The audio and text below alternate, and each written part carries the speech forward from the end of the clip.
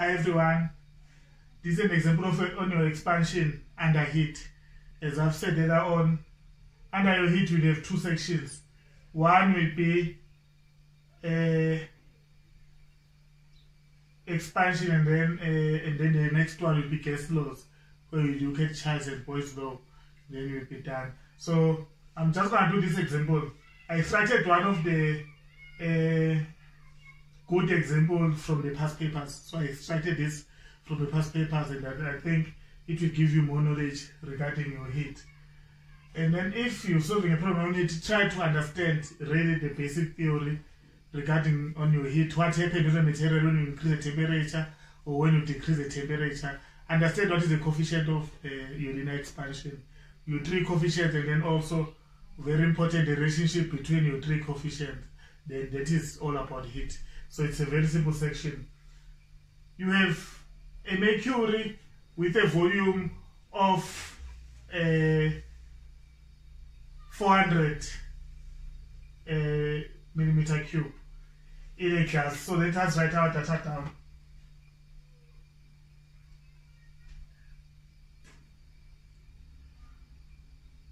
Volume is 400 millimeter cube, and then it is in a gas flask at a temperature of 16 degrees. Temperature is 16 degrees, and then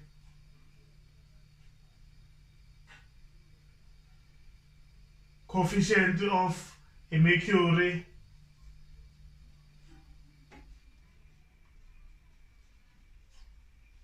and then the coefficient of a gas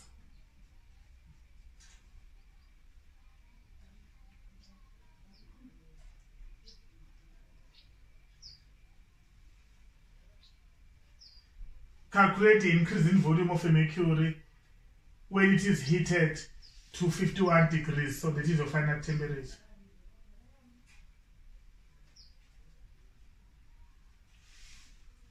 So this is what your data which is given. So you could see that this is the mercury. This is a gas containing a mercury. So you have a gas containing a mercury. So they are at a 400 millimeter cube combined. So this is the volume of a mercury and the gas. They have 400 millimeter cube. Now, say, I know, let me just write, this will be my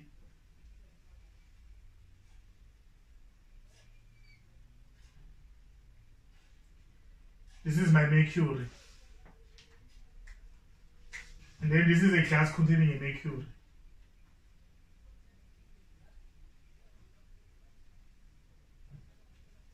They both have initial volume of 400. Now, the first question is calculate the increase in volume of a mercury.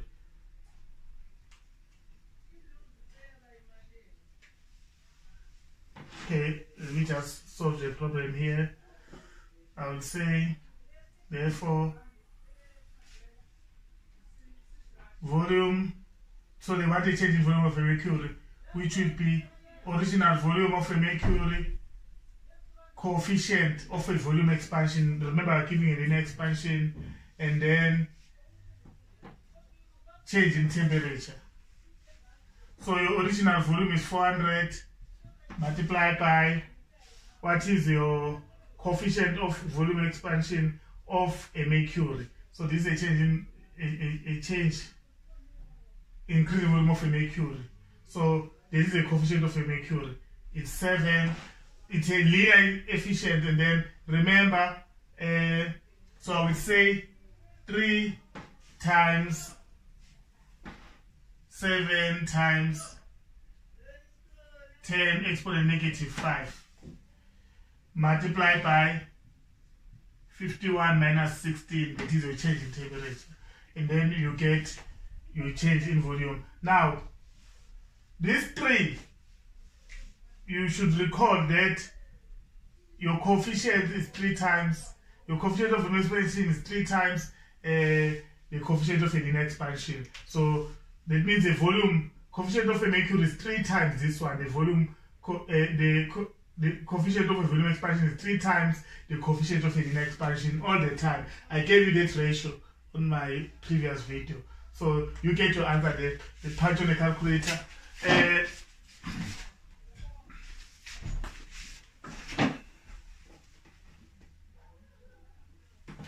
2.94.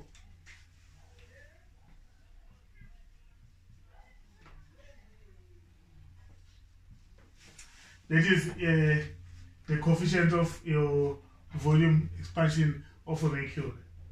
Now, the next question says calculate the overflow of a mercury in a class. What is an overflow of a mercury? Say, now let's analyze this. If you increase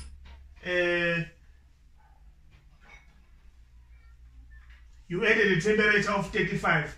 The change in temperature is 35 because 51 minus 16, this is 35. So if the temperature is increased by 35 degrees Celsius, because if you check your coefficient of a linear expansion of a gas is smaller than the coefficient of a linear expansion of a mercury, that means that your mercury will expand larger than your gas. So because your gas is containing a mercury, the moment your gas stops to expand, that extension of a mercury is your overflow. Assume now when you add your 35 degrees Celsius of your temperature, this is a change in, that is an overflow. This is an expansion of, so this is an expansion of a mercury. Sorry.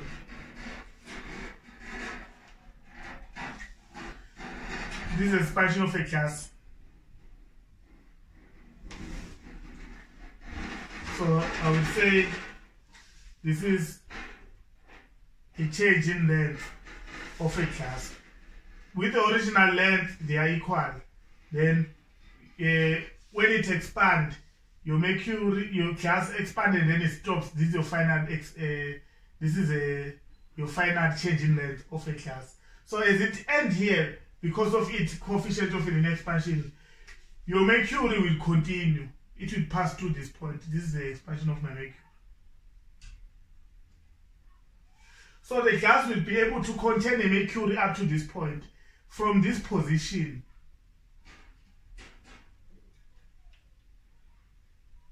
going forward, this is an overflow.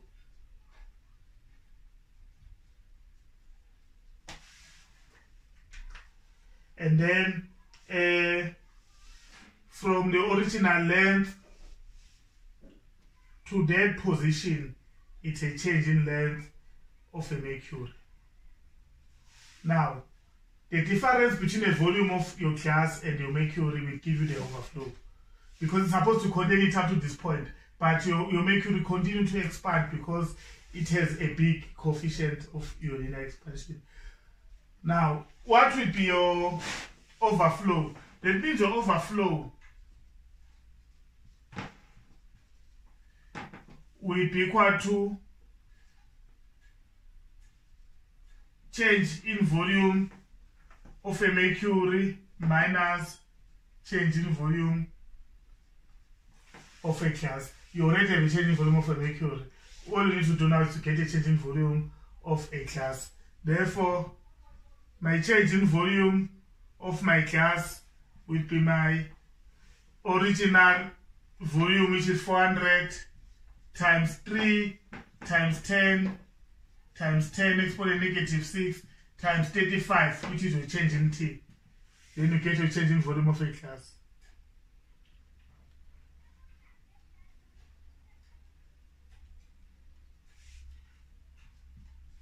(0.42 millimeter cube).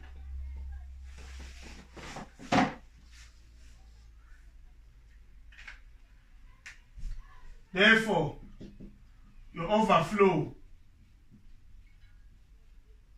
is equal to change in volume of a mercury minus change in volume of a gas, which is 2.94 minus 0.42.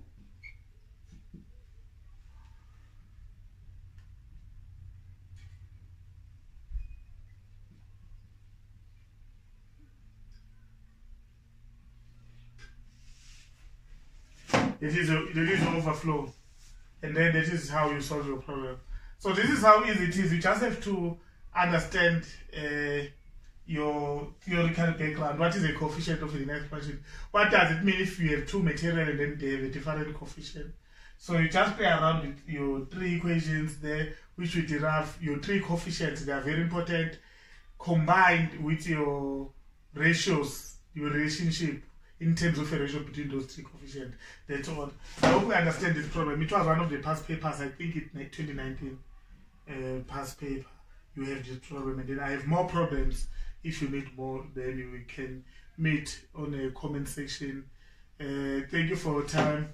If you did enjoy my video, please subscribe, and then do recommend to other students this engineering channel. Thank you so much. We'll meet again on my case laws, last session, which will be the next video. I will do a lesson in the example on the case laws as well. Thank you.